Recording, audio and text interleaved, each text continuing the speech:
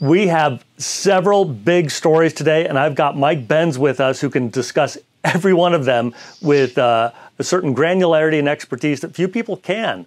Mike Benz has founded the Foundation for Freedom Online.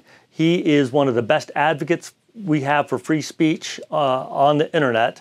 And we've got some big cases that have come down recently. We're still waiting for the net choice case. But then, Mike, we just got Supreme Court decisions on the January 6th case, as well as Chevron. I think we should just jump into this. Can we start with January 6th? Yeah, I know that the case just came down, so we haven't had a chance to read it, but this is a big decision.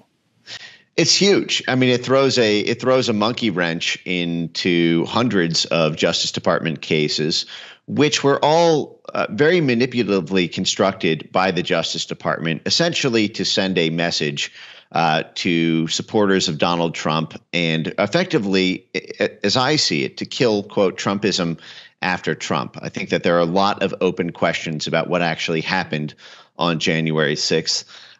For example, there is the only mass casualty event threat of the day, the pipe bomber, which was the fixation of effectively all coverage for the first several months, because we were told this person threatened to blow up both the GOP headquarters building and the DNC headquarters building.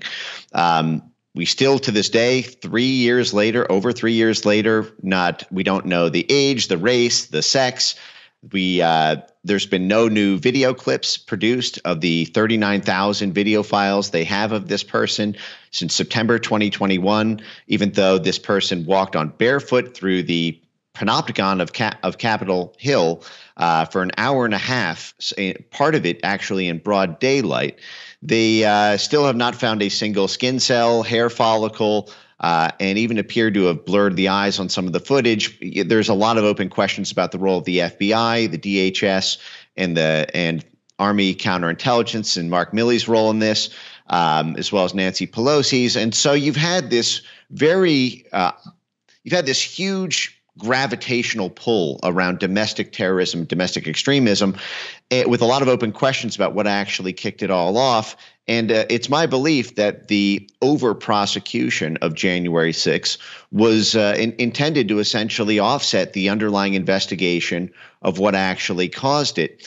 And this obstruction of justice charge is an attempt to essentially stack 20 years worth of conspiracy charges on everybody who happened to cross their foot over the line of what's normally a public building, just as what with Justice Kavanaugh when he was being nominated, and you had obstruction there from protesters who entered the building and did chants to delay the hearing. There were actual delays, but this was this idea that if you delayed it for a single minute, the bicameral vote that day on January 6th, then now you are subject to 20 years worth of stacking charges.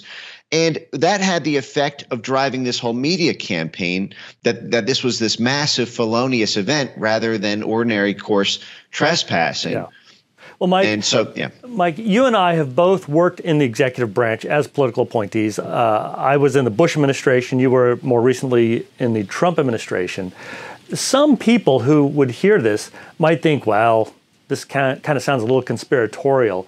Mike, let me just tell you, I ran a federal agency for 2 years, and it's shocking. But in the 2 years' time that I ran that agency, the career bureaucrats, if you count up allegations of misconduct, of violating the APA, of et cetera, any kind of misconduct you can think of, they filed 2,000 different accusations against me over the course of 2 years.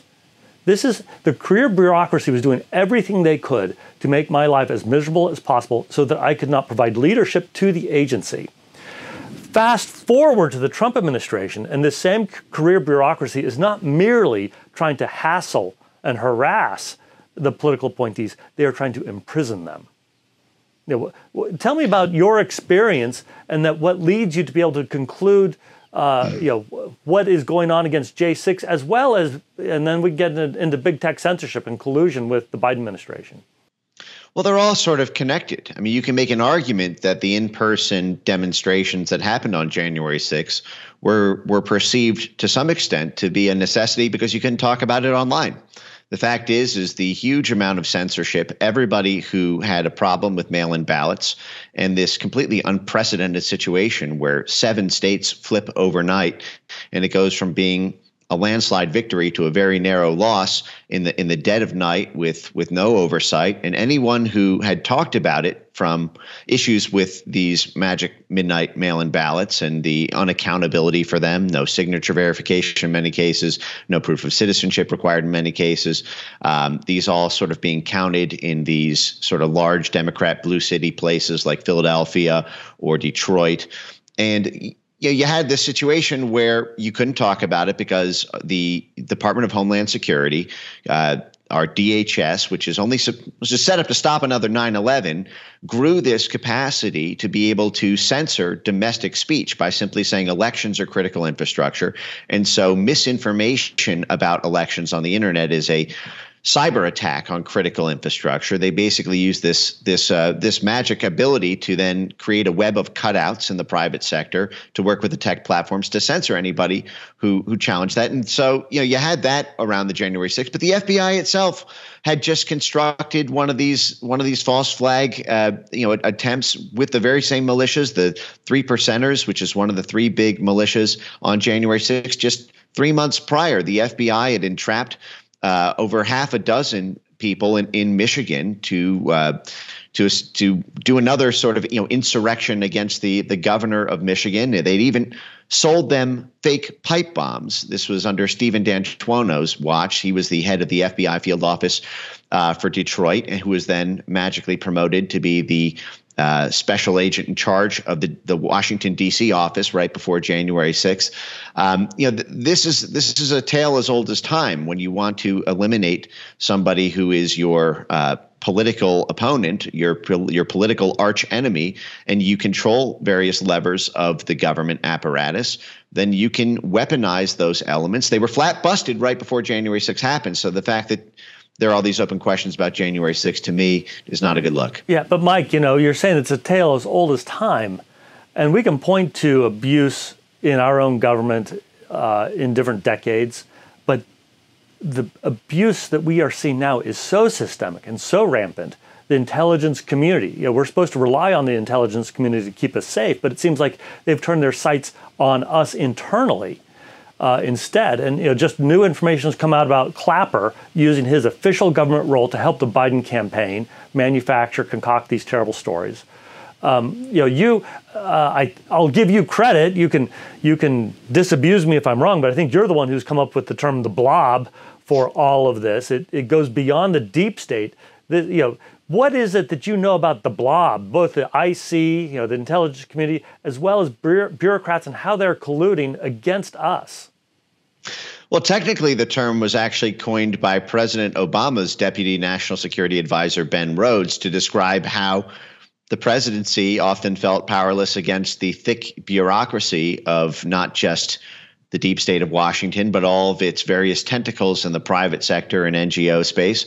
And I think that that Ben Rhodes's concept of the blob there is very useful to be able to understand, perhaps even from the other side of the political aisle, or in a sort of almost bipartisan way. This is a situation where the blob that he was referring to there was the foreign policy establishment, which is within the government. It's localized in the Department of Defense, the Department of State, and the intelligence community. So you basically have the Pentagon, the State Department, the CIA, and all the other soft power institutions that get funding from those vectors. And then you also have the corporations and financial firms who put downward pressure for policy to be carried out by those agencies. And the nasty thing about the blob, the foreign policy establishment, is that it is deputized to have this Department of Dirty Tricks. This is a term that George Kennan and some of the CIA godfathers would sort of jovially refer to as their capacity to do very nasty things abroad,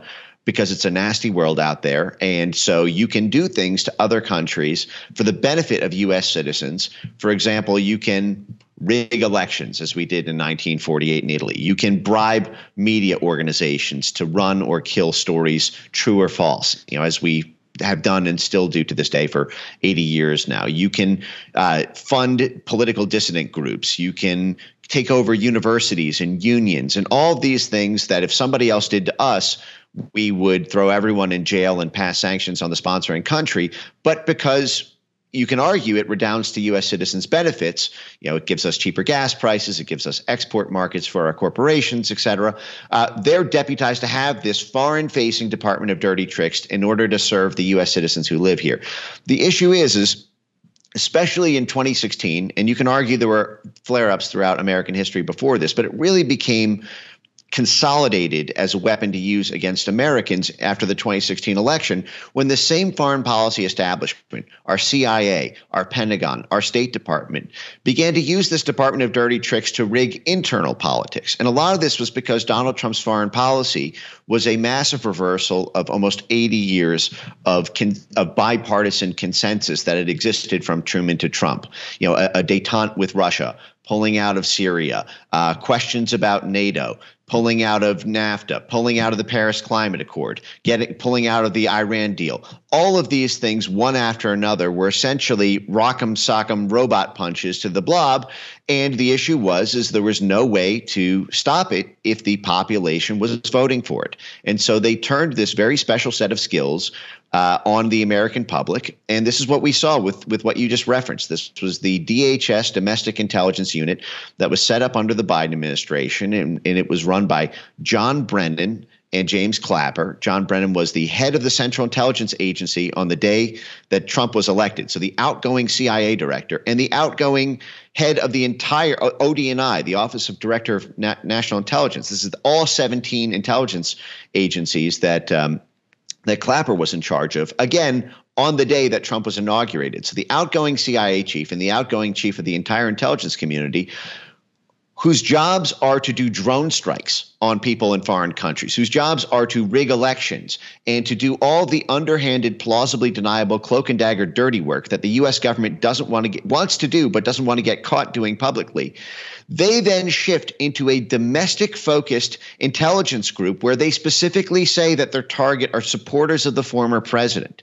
And now they also use January 6th as the predicate. And they argued that basically these First Amendment protections of the U.S. government putting its thumb on the press of social media companies, doing all this domestic monitoring that James Clapper was caught perjuring, that he claimed didn't even happen in the first place, and then was busted when Edward Snowden made the revelations that he did. So not only was he calling to sort of bring that back or to use that, but to double down on it and effectively wage the sort of counterinsurgency campaign against Trump supporters that they were used to doing against ISIS and Taliban supporters in Iraq and Afghanistan. And that is really this Department of Dirty Tricks turned inward. Yeah. So Mike, here at the Media Research Center, we've uncovered lots of documentation about what has been going on out of the Department of Homeland Security. The Targeted Violence and Terrorism grant program was using our tax dollars, supposed to be catching terrorists, and instead was training people on how to infiltrate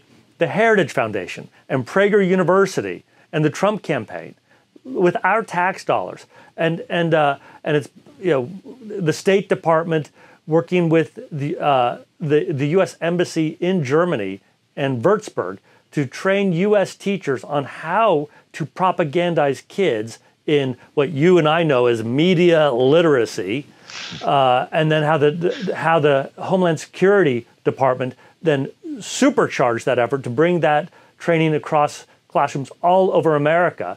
And time again, the Biden censorship regime is huge. And now we've just got a Supreme Court decision, the Murphy v. Missouri case, which some people have, I think, inartfully simply described it as the court reversing the prior good decision based on a lack of standing, when in reality the Supreme Court basically said there's so much censorship going on by the Biden administration that the Supreme Court itself is not competent to be able to identify all of the harms connected to the censorship. So Amy Coney Barrett let stand the Biden censorship regime as we are heading into the election. So this whole James Clapper, intelligence community apparatus and all of these federal agencies engaged in censorship, they're allowed to continue this censorship. Now, I know you haven't read this case yet, but my God, Mike, what are we going to do to stop big tech censorship and the collusion and collaboration with government? Yes. So, forgive me. This is one of these things. I've read a lot of takes on it, and I'm still yet to line by line it, as you noted. And so I'll probably have an updated take on this once I've gone through the specific minutia. But based on everything that I've read on it, I always try to sort of stay enthusiastic on these things, because there's only so much that you need. Frankly, there's only so much that Merrick Garland's Justice Department would even enforce judicially. A lot of our work in terms of taking on the censorship industry can be done with or without whatever the Supreme Court's current ruling is. Creating civil lines of action, as the states of Florida and Texas have done, creating pressure to be able to pry these censorship mercenaries off of their institutions, using the legislative power to be able to hold hearings and investigations and subpoenas, and essentially raising the cost of doing the censorship business, are all things that don't rely on a Supreme Court, slam dunk decision. And the other thing that I'd note here, and correct me if I'm wrong, but my understanding is that this is essentially a ruling on a preliminary injunction, and that there will be years of discovery that are still pending on this, and there will eventually be a sort of final state of play. And I think that at that point, it's quite possible that the Supreme Court will essentially be forced to hear it once all of the discovery has come in. And I think that a more powerful argument can be articulated with all of that. So I've not given up hope in any way on the case, even though this hearing is, this result is not what we would have wanted. I think the most damaging aspect of it is the time sensitivity in light of the election. In fact, in 2020, some of these federal agencies involved in censorship work believed that what they were doing was illegal under the First Amendment, and so deliberately structured things using cutouts and using these public-private partnerships in order to offload onto these sort of newly constructed pop-up censorship firms the work that they wanted done. And it could be that with the Supreme Court case, they will now feel brave to do that themselves, and to not have to go through all the logistical hoops. So, in that sense, that's obviously a very nasty thing. But I actually think that the way the case was argued, between the oral argument and some of what I saw in the briefs, could be an awful lot sharper, and needs to be really simplified for the court to understand. And if I can just use before I pause, let me just make one more point, which is that I believe that the attorney generals bringing this case really need to understand and make simple for the Supreme Court for 2 years from now, whenever a final judgment on the full merits is made, about this concept of the whole of society framework that the government uses, which is this idea that they are deliberately using the private sector, the civil society organizations, and media and news checking fact groups as part of what they call a sort of modern model. It's where the government has this permanent place as the quarterback of these other elements of society to all align them on censorship activity. I also think that the attorney generals really need to bring a sharper focus on the concept of knob downturning and knob upturning of things, because I think the Supreme Court, I think, does not want to make an overly broad determination that people in government can't talk to people in the media, because any suggestion that something is wrong or incorrect, if you talk to a New York Times journalist and you say, hey, that this story is false, is that coercion to the New York Times, and telling them, basically threatening them with government coercion if they don't print it?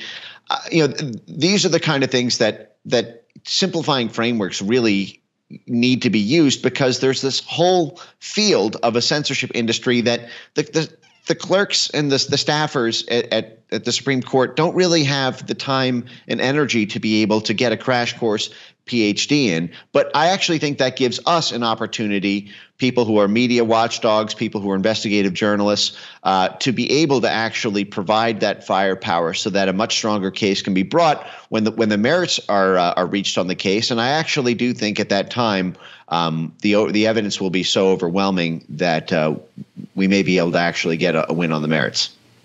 Well, Mike, thank you so much. You are a great champion for First Amendment free speech rights. You're a great ally in our effort to push back on big tech censorship.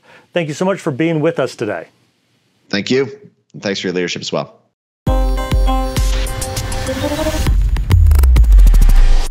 I want to invite you as my guest on a very special, once-in-a-lifetime, 7-day post-election cruise in the Caribbean.